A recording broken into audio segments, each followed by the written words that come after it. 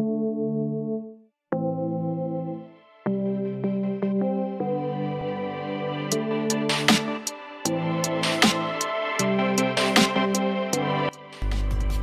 welcome guys. So today we are going to review Western Digital WD Blue 500GB NVMe based SSD. It is one of the best options available in market if you are planning to buy 500GB NVMe based SSD under 6000. This is how the outer packaging looks like. The MRP printed on the box is 8,800 Indian rupees. I have already installed this SSD to my laptop, so let's check out the boot up time test.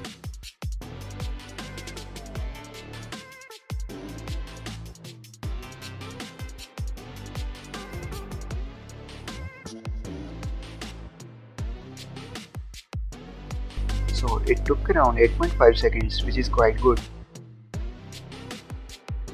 You get around 465GB of actual usable storage. Let's have a quick look at its specs.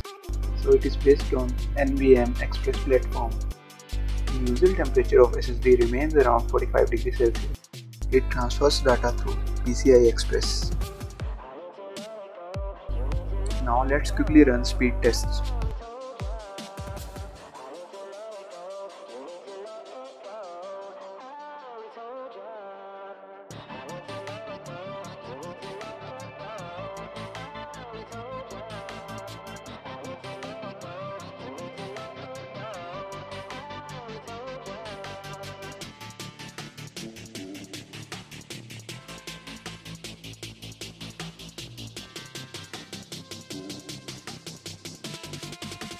Now you can see that it's giving a read speed of 2488 and write speed of 1826, which is definitely more than company's claimed speed.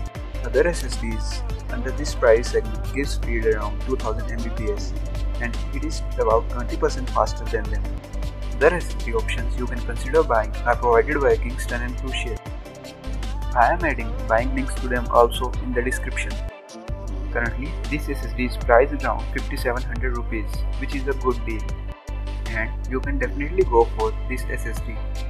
Now let's check out how much it heated after speed tests. So it reached around 60 degrees Celsius, which is normal for SSD after speed tests. So that's it guys, thanks for watching. Do subscribe to my channel. And if you have any confusion, do let me know in the comment section.